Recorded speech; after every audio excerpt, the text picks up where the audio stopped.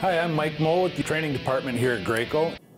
Okay, today we're going to talk about the EODD. This is an electric diaphragm pump, and we're going to do this in two segments. The first one, we're going to talk about the operation, and the second segment, we're going to talk about how this pump stalls. Historically, pneumatic diaphragm pumps stall under pressure, and that's what makes them very unique.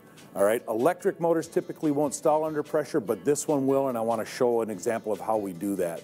All right, so the first thing I want to talk about, though, is if you look at the actual fluid section of the diaphragm pump, it's the same as any diaphragm pump. We have two diaphragms, two fluid cavities. As the diaphragm is being pulled out of the cavity, it creates a low pressure zone, which allows the pump to load. And then as the diaphragm goes back into the cavity, it creates pressure, forcing the fluid out. All right, so nothing's changed on the fluid side of this diaphragm pump. All right, now let's take a look at the inner workings of the diaphragm pump.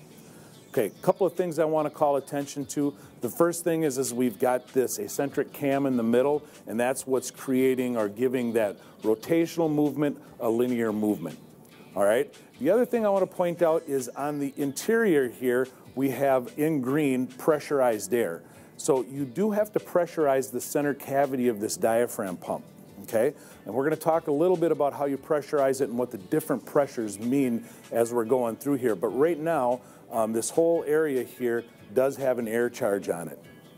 All right, as this eccentric cam is going around, we're going to stop this animation right in the middle. That's perfect. So basically what's happening is as this roller is coming around, it's forcing this center carriage over.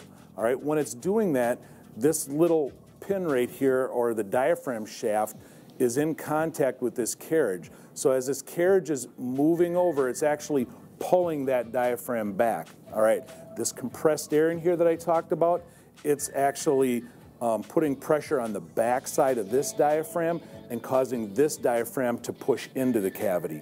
All right, so there's two things going on. We've got the rotational cam that's pulling one diaphragm and the internal air pressure that's pushing the other. All right, we're going to start this back up again, and then we're going to talk about exactly how that compressed air is working in there. You want that compressed air to be slightly higher than the fluid section, all right? If that compressed air is too low, basically this pump will stall out because there's nothing behind that diaphragm, the second diaphragm, to push it over, all right?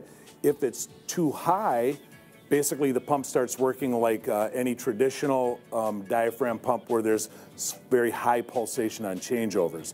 So as long as that compressed air behind those diaphragms is slightly higher than the fluid pressure, the fluid stream or the fluid flow out of this pump is going to be very consistent and smooth.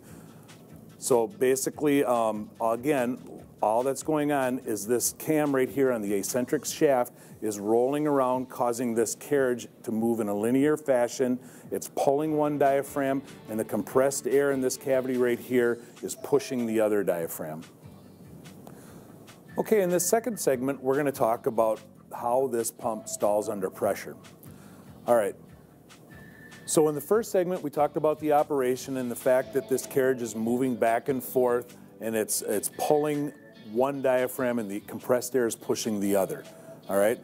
When fluid is shut off, in other words, on the outlet up here, when that is shut off and the fluid has no place to go, there's going to be an increase in pressure in the fluid section. And as soon as that increase in pressure on the fluid side exceeds the pressure behind the diaphragm, that creates the stall. All right. We discussed in the last segment that these diaphragm pins are connected to the diaphragms and they lead into this linear carriage, all right? But those pins are not secured to that linear carriage. In other words, they're free floating in there, okay? So what we're going to do is we're going to go ahead and we're going to start this animation, and then we're going to stall it out. And what you saw there is the arrows kind of got big, indicating that the pressure grew, all right? And now what you're seeing is as this carriage is moving back and forth, because the fluid is locked in on this side, the diaphragms stop moving, and then the carriage starts sliding across this pin, all right? So we're just going to run that through one more time, and we're going to increase that pressure. It's going to stall out, and now this carriage right here is just sliding back across these two pins.